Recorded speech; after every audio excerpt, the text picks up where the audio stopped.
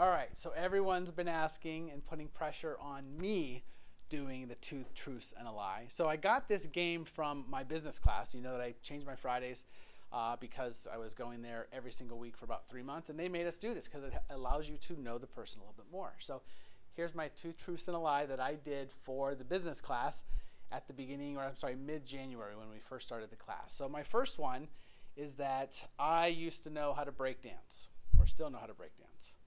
Number two was to celebrate taking my last test ever. So it was graduate school. When I took my last exam for chiropractic school, I celebrated by getting my nose pierced.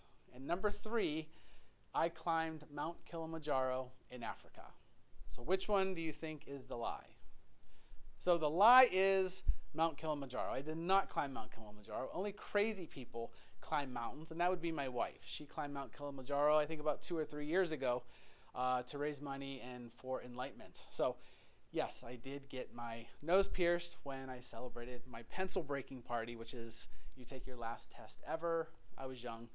And then yes, I knew how to break dance because that was the era that I grew up in. I'm old, and I know how to break dance. I might be able to do a couple moves, but I will not do any for you if you ask. But thanks for asking.